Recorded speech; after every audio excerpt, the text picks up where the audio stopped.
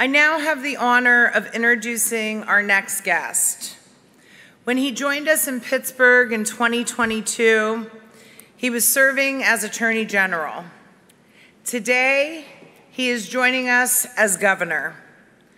As governor, he has stood up for women's reproductive rights and has promised to veto any attempt to make Pennsylvania a right-to-work state.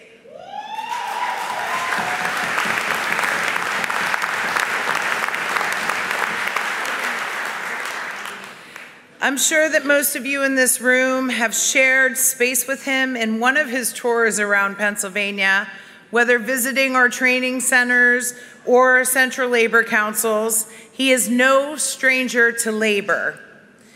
He recently announced a new directive for all Commonwealth agencies under his jurisdiction to evaluate and implement the appropriate use of project labor agreements on Commonwealth projects. Ladies and gentlemen, give a big round of applause for Governor Josh Shapiro.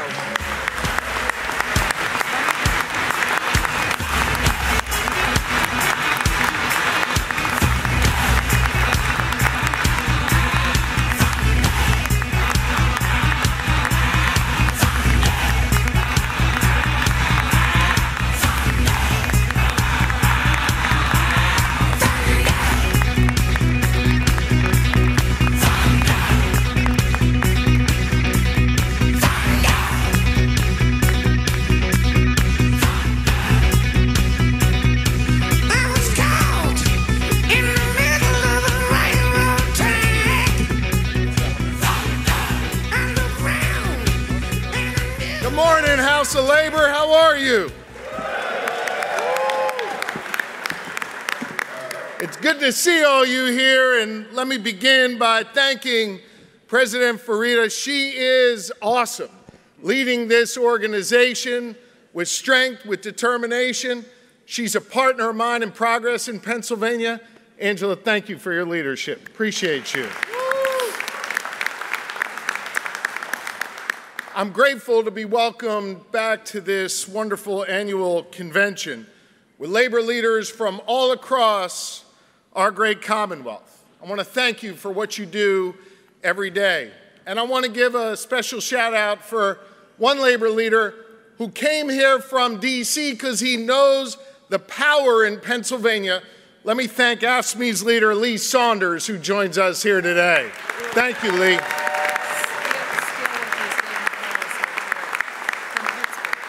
And I am grateful, even though he's a Yinzer, he's got a national profile. I want to thank the leader of the steelworkers. I want to thank McCall for being here. Thank you very much, Mr. President.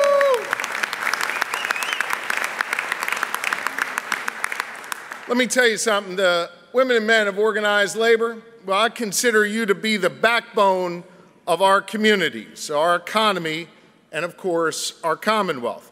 I know we're fortunate here in Pennsylvania because we have the best, most highly skilled workforce in the nation. And you've heard me say it before, I'll say it again. We are a people-powered economy, and y'all are the people providing the power. Thank you very much. I've seen your hard work firsthand in times of triumph and in times of tragedy.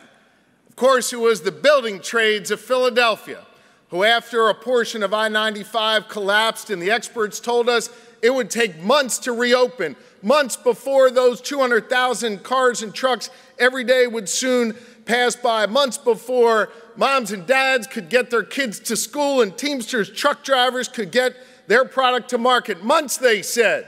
But no, it was the Philadelphia building trades quite literally working 24 hours a day, 7 days a week, through the heat, through the rain. Some dads even worked on Father's Day, and we reopened that road in just 12 days. 12 days. That's right. That's right. That's right. That's right. And you know what? You know what was so great about that? Because the eyes of the nation were on Philadelphia. The eyes of the nation were on Pennsylvania. And when they looked to our Commonwealth, what did they see? They saw organized labor getting the job done.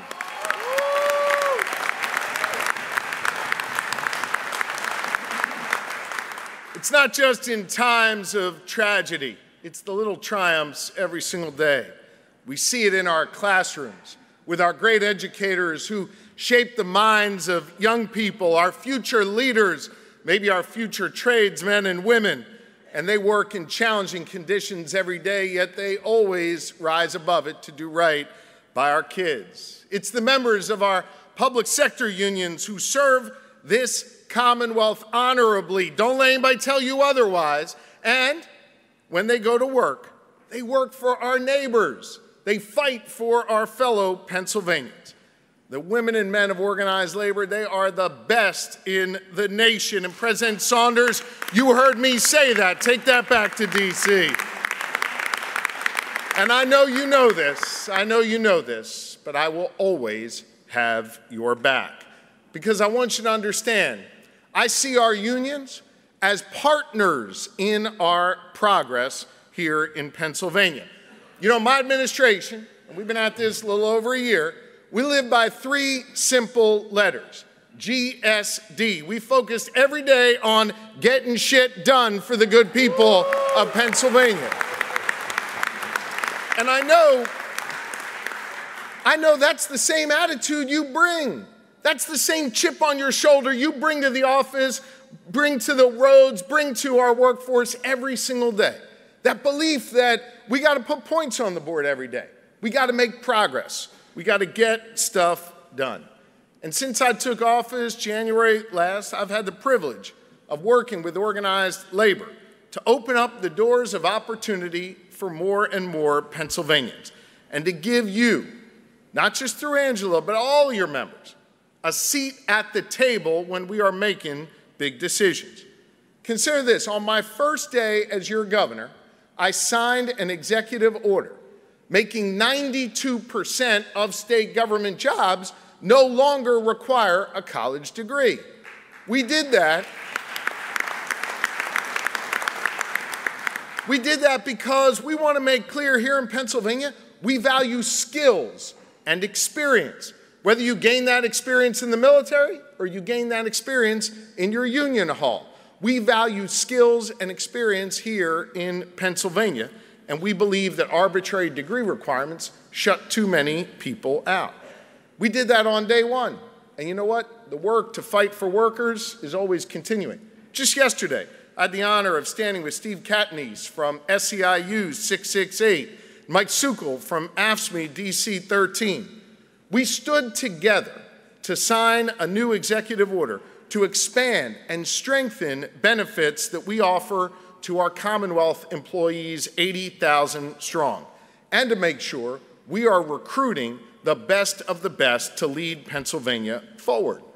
That work is always going on when it comes to standing up for workers. Just a few weeks ago in a union hall, I stood with the great Philip Amaris from the laborers in Western Pennsylvania to announce a new initiative to expand the use of project labor agreements on Commonwealth projects. It's been too long, and now we're using PLAs.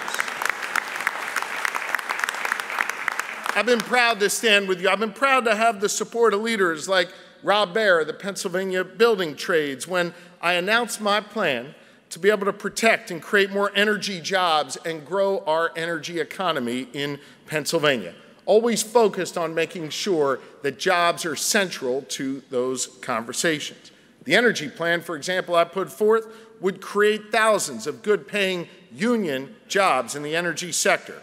Especially, we are poised for great things in that area, especially given the fact that thanks to President Biden, we are the only state in the nation to secure not one, but 2 regional hydrogen hubs that are going to create jobs for generations here in this Commonwealth. I want to give a special thanks to the Allegheny Fayette Labor Council leader, Darren Kelly, who was integral in helping make sure we put our best foot forward in those projects. And I want you to know that as we're working to create jobs, we're also working to protect jobs. like when I stood together with UAW Local 3303 to protect over 1,000 jobs in Butler County for folks who are making critically important steel to protect our energy use and our national security. Thank you, guys. The future of steel production looks bright here in Pennsylvania and specifically in Butler County. We've all worked together. We've worked together to expand union membership here in Pennsylvania at a time where we know there are some attacking our rights all across this country. On our watch, working together, 34,000 more Pennsylvanians became members of unions last year right here in our great Commonwealth. And let me be crystal clear about something. No matter what happens, no matter what political winds come, Pennsylvania will never be a right-to-work state so long as I'm your governor. Never. That's right. That's right. Never. Now listen, not only have we worked together to protect your rights, we've also made real investments in our communities and into your members. We have 400 new Pennsylvania state troopers, and we funded millions of dollars for more police in our communities, new members of the FOP, new members of the PSTA, because we believe in creating more opportunities and more public safety. We've made sure to make critical investments, not just in our communities, but also in our classrooms. When it comes to education, I want you to know, last year, working together, and note that I am the only governor in the entire country with a divided legislature, literally the only one. In fact, there's only 2 divided legislatures in our nation, the Commonwealth of Pennsylvania and the Congress of the United States. And let me tell you, we get a hell of a lot more done than the Congress of the United States, but coming together, Republican and Democrat alike, and a special shout out to Representative Tom Mahaffey, who's here with us today, whose district we were in, who was integral to this work. We made the largest investment in public education in the history of the Commonwealth of Pennsylvania. We are damn proud of what we've done in our classrooms, the largest increase in basic education funding, and it wasn't just dollars going to the bottom lines of school districts. We attacked important problems in our schools. Now, thanks to this bipartisan work, every single student, when they go to school in Pennsylvania, now starts their day with universal free breakfast. Our teachers can now teach children with full bellies who are ready to learn. We heard loud and clear that we need more teachers coming into our schools. And so many of these wonderful folks who were studying to be teachers oftentimes had to choose between making a living and going to work in a classroom.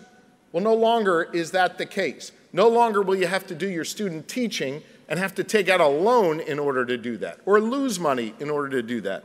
For the first time ever, we created a student teacher stipend package here in Pennsylvania for student teachers to be able to benefit while they're learning their important craft. And by the way, that program is already oversold. We're coming back with more resources in this year's budget to help our student teachers and the future generation of education. At the same time, we've invested in our communities and in our classroom. We have invested a whole lot more, as I said I would do on the campaign trail, in union apprentices and in VOTEC, giving more Pennsylvanians the freedom to chart their own course and the opportunity to succeed.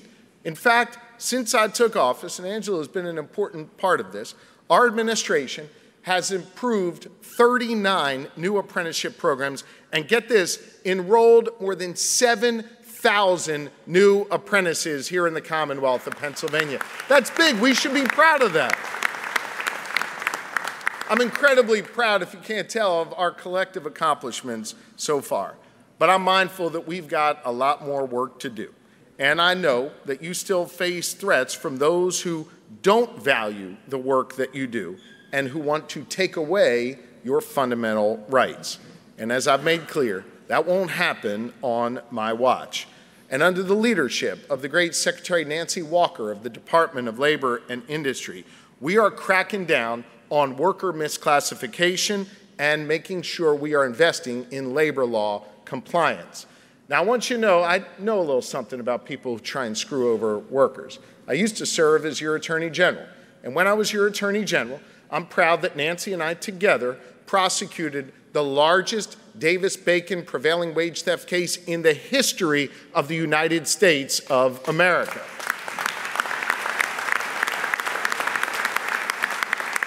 We didn't only prosecute it. Hear me on this.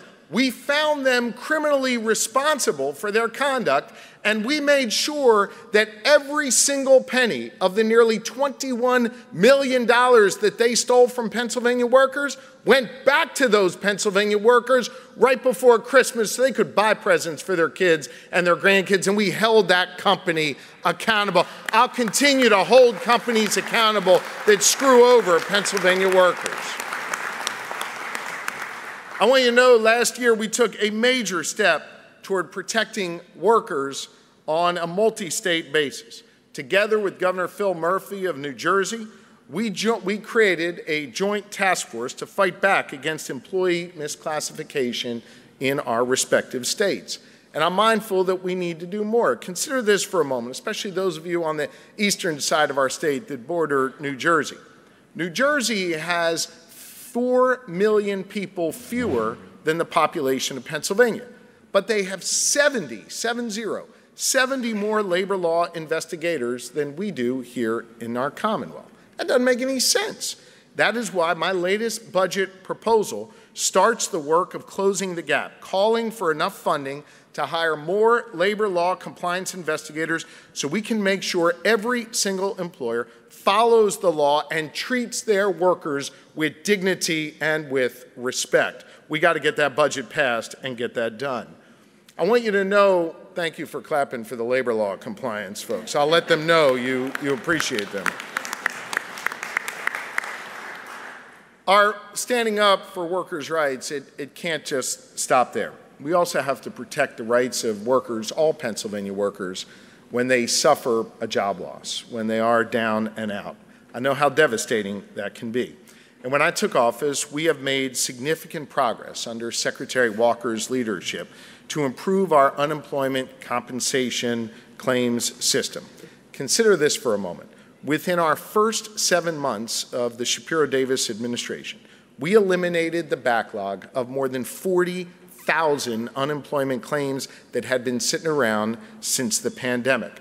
I want to give a special shout out to the great SEIU members who worked morning, noon, and night to clear out that backlog and get it done. Thank you, SEIU. And once we cleared that backlog out, we didn't stop there. We said we got to improve this system. And I can report to you that now when you call into our hotline, we have cut down the wait time to get unemployment compensation by 50%, 50%, since I took office. L&I, under Secretary Walker, has big plans to keep improving our UC system. And my administration will continue to build an accessible and dependable claims system that our workers deserve. You know what else Pennsylvania workers deserve? Well, they deserve a guaranteed livable wage no matter where they work or who they work for. Now, let's be real for a second. Our minimum wage in Pennsylvania has been stuck at $7.25 an hour for 15 years, and that is unacceptable. It is time we raise the minimum wage here in the Commonwealth of Pennsylvania to $15 an hour. I'm mindful, of course, that probably everybody in this room makes more than $15 an hour, thanks to the advocacy of your great union leaders. But I think we're all aware there's still a whole lot of Pennsylvanians that don't earn that wage. And that is why it is time to come together, Democrat and Republican alike, to raise the wage. I've called on lawmakers to finally come together and get this done. And in this divided legislature, I believe now is the moment in time for us to do that work. Are you ready to join me in this fight to raise the wage here in Pennsylvania? Yes, we can.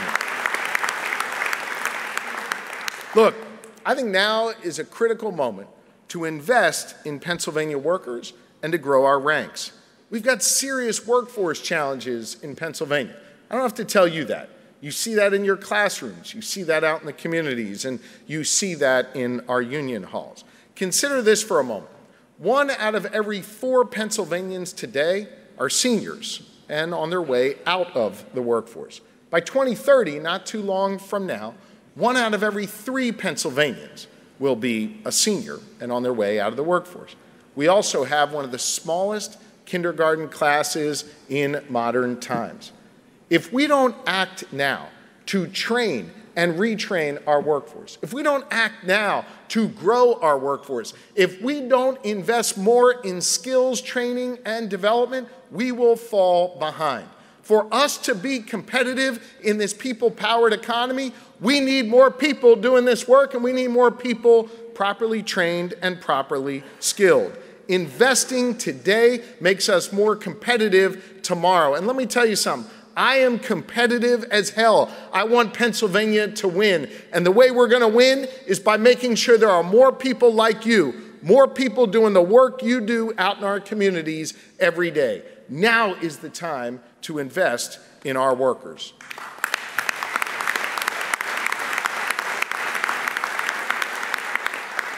Look, I want you to know, as I said at the top, y'all are our partners in progress. I'm going to continue to bet on you. I'm going to continue to believe in you and what is possible when y'all are going to work every single day on our roads, on our bridges, and in our community centers. We'll continue to be, my administration and I, strong partners to labor unions to bring forth creative, innovative solutions in Pennsylvania that are going to help you grow your ranks. We have a tremendous opportunity right now to grow our ranks, to do big things again. I want you to believe that here in Pennsylvania, we can do big things again. When it comes to energy, when it comes to safety, when it comes to the community well-being. And so much of that work is going to be driven by each and every one of you. We got a lot to do, Pennsylvania labor. We got a lot to do together. I couldn't be more proud to serve as the 48th governor of this great Commonwealth. I am profoundly grateful to each and every one of you in this room who saw to it that I would be here today, doing this work, fighting for you. We got a lot more to do together, so let's get to work. Thank you all very, very much. I appreciate you. Thank you. Thank you.